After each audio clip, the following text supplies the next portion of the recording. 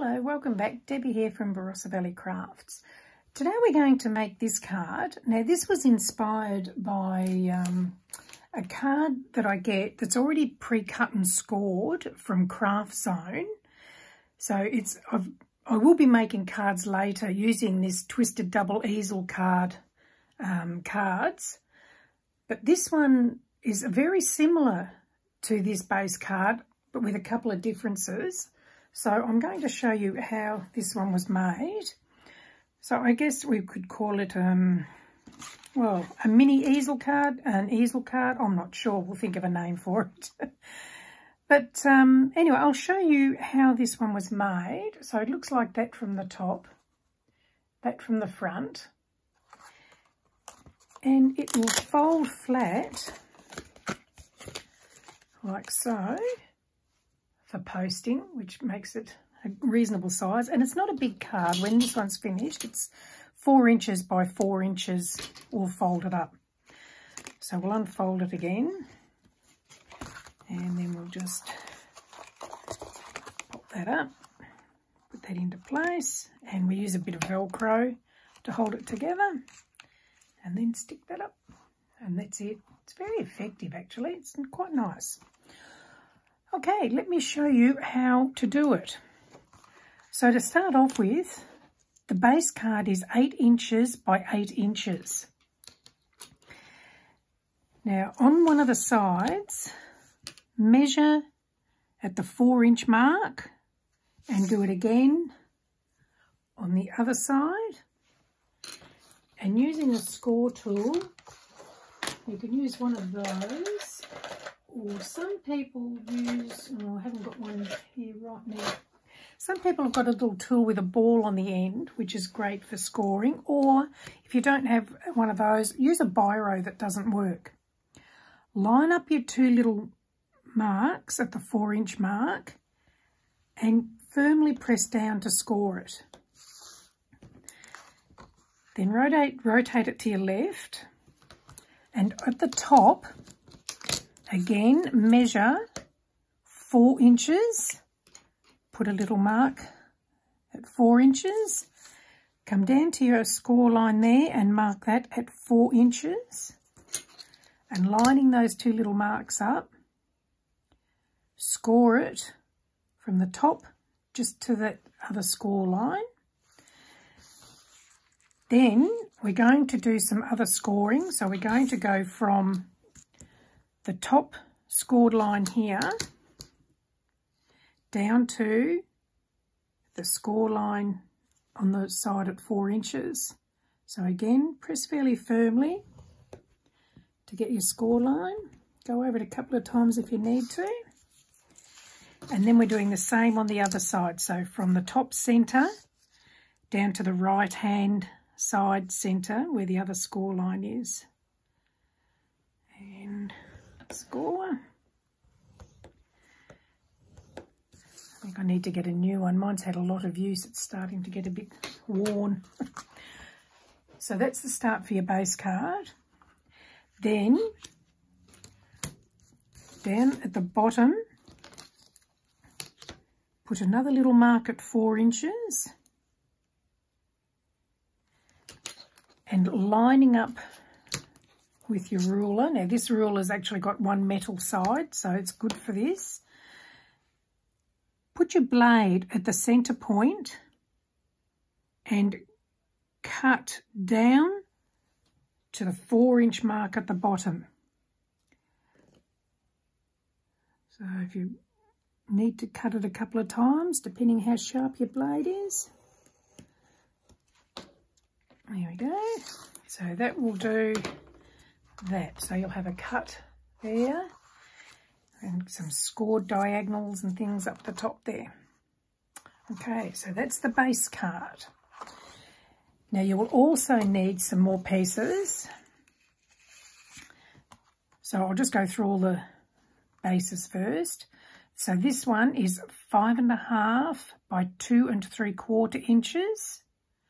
And score at the halfway mark, so that's 2 3/4 inches, because that will fold over, and that will become this piece in here.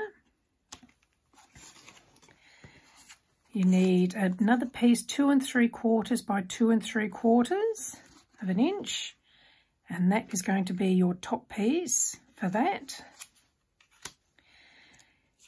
Another piece 2 1/4, sorry, start again, 2 inches by 1 1/4. That's going to be here. That will be used to make the little stopper so this can stand up. And then cut 2 pieces 2 1/4 by 1 1/2 inches, and they are the mat layers for there. And then we've got the decorative papers. So you need to cut 2 pieces 2 1/2 by 2 1/2 inches. So one will go there. The other one is going to go on the inside of that little easel card. And you need 3 pieces that are 3 3/4 by 3 3/4. 2 of these you will cut diagonally. So using your ruler and a blade, line it up and cut. So you'll end up with triangles. So you'll do that to 2 of the 3 pieces. And then we have lots of little bits and pieces here. So you'll need 2 pieces that are 2 by 1 1/4 inches. They will be the mats to go on there. And 1 piece that is 1 3/4 by 1 inch. That will be your top layer to go here. And then we've got some little just white pieces. So cut 2 of them 1 3/4 by 1 inch. They will be there and there. So I've stamped them. As you can see, I've just used scrappy bits. I don't need to cut up a whole piece of card to do those. So I've just used the scrappy bits and stamped those. And this piece, which is 1 3/4 by 3/4 of an inch. And again, I've stamped that and that will be there. And then I have just a little bird cage here I'm going to use as decoration. And then for the back, I've cut another piece 3 3/4 by 3 3/4.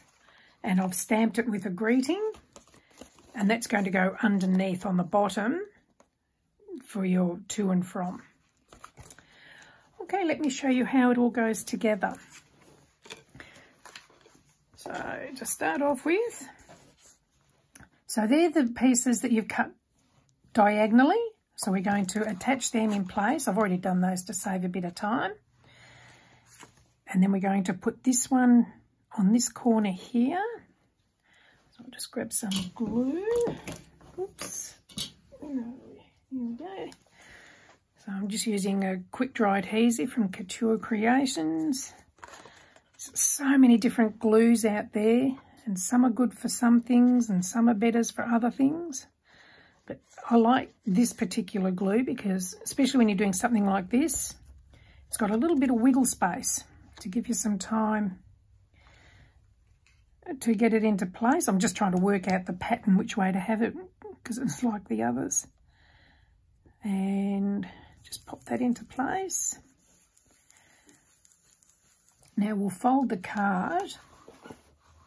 So it's going to be this, the top will fold down there, and we'll just burnish that. And then we'll open it up again. And these parts will fold backwards. So this is where you're folding on those score lines that you did, and just having those score lines will help it fold where you want it to fold. So now that's going to fold over, and that will become your base card. So we'll put it all together in a minute with the Velcro there. So now we're going to add the other bits and pieces. So let's see, we'll start off with these. So you're going to glue one of the 2.5 inch pieces on the inside of that little other card.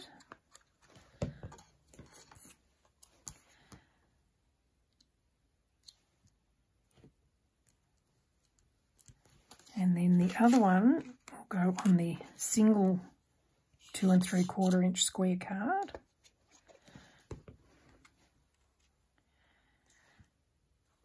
The papers that I'm using for this now, they're actually from Craftzone. They come in, I think it's packs of 4. Hang on, I've got some more here somewhere. I'll find them in a minute. They're here somewhere. I'll see if I can find them. But they come in packs of 4. And there's some really pretty papers there. I had them sitting there ready to go, but obviously I don't anymore. Hang on. No, can't find them. Anyway, but yeah, so those papers are from there. So they're really quite decorative. And they're a good thick card. Then we're going to put these ones in place and that one. So we'll glue all these bits together so that there's less little pieces floating around.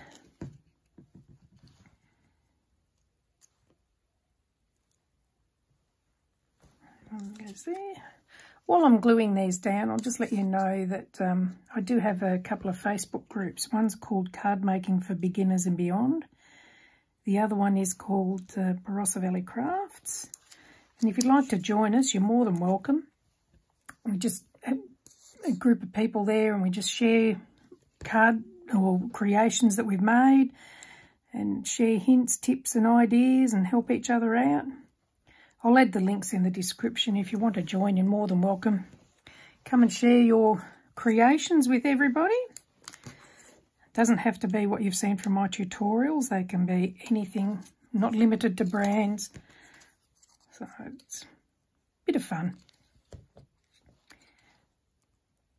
And there's no buy, swap or selling in the groups. It's not what they're about. It's just all about making cards and scrapbooking and just crafting.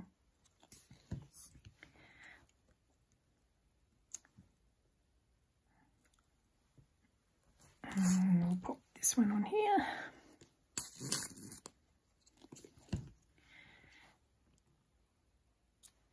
Now this little one here that I'm just gluing together now, I'm going to put on the back of that some foam adhesive because it will need to sit up from the base a bit to have something for the other bit to lock into to keep it standing up. So I'll just pop that on there. And now we'll put it all together. So we're going to get, so these are just, I just bought these from the cheapie shop. They're just little Velcro dots. Very sticky Velcro dots. And we'll put them together. Yeah, just make sure you put them in the right spot. So it's closing that way. So we're going to put the dots on there. And then it will close over to there. Give it a good press so that they stick, and then that can be pulled apart later. So now we're going to pop all these bits and pieces on. So with this part, we're going to fold the top part in half. And we'll just burnish that. And this is going to go on there. So only stick on this part. Don't put glue on the top. So we're going to put a bit of glue on here.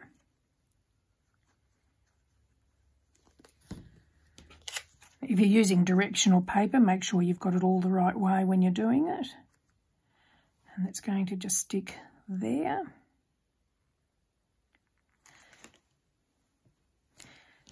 And this piece here, so that's going to look up and that will hold that in place. Oh, I'll move that. I must have bumped it while it was still wet.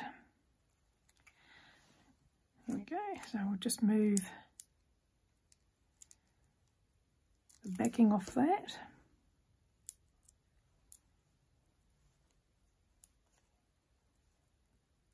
Oh, sometimes it's easy and sometimes it's not. I think I say that in nearly every video.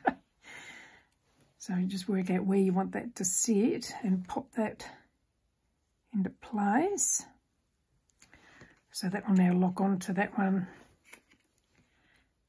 Just move that back down a bit. I'm not having much luck here. I keep moving stuff. So that'll now lock onto that. And then this is going to sit in here. So I'm just going to burnish this a bit more to make it sit better. That's better. Now it's sitting. Now we'll just pop that piece onto there. So we'll just put some glue on the back of this.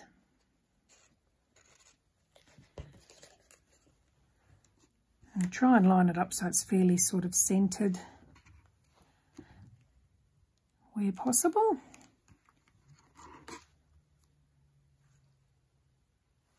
And then we'll put these two pieces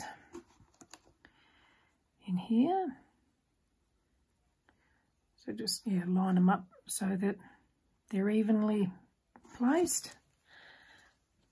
I think what I'm going to do this time, I'm going to use this glue. This one, it's a bit quicker grabbing and you don't have as much wiggle time with this one. So it's an all-purpose art glue. It's another Couture Creations glue. Put that one on this side.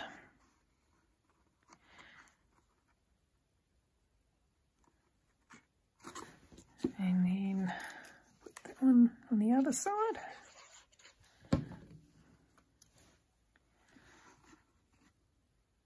So I'm just trying to line up these corners there and then have a straight line across there if I can do it.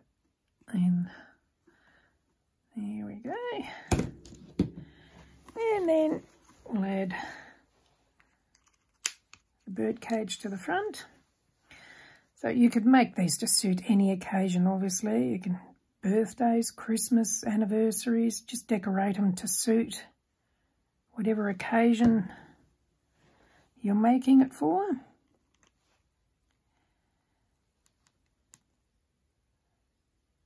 Okay, so now that's all done. Oh, out of camera, there we go. Now I'm just going to make sure, so this is the greeting to go on the back.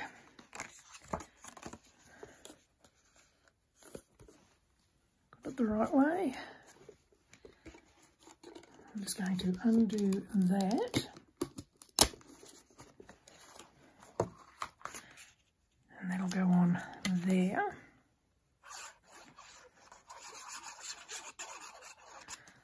So again, when you're decorating them, you can add as much or as little as you like. And yeah, just have fun. And look, you're only limited by your imagination when it comes to doing this sort of stuff. And that's it, it's all done and finished. So it's very easy and you don't need any special tools. Obviously, if you've got scoreboards and cutting boards, it makes it a bit easier. But as long as you've got some scissors, a ruler, a pencil and a cutting blade, you can do whatever you like. And then just using up papers and things that you've got in your stash to decorate it with. So I hope you've enjoyed that tutorial. And if you have, do give me the thumbs up. And don't forget, if you'd like to come and join us on the Facebook pages, you're more than welcome to come and join us. And hopefully we'll see you there. Thank you for joining me. Bye.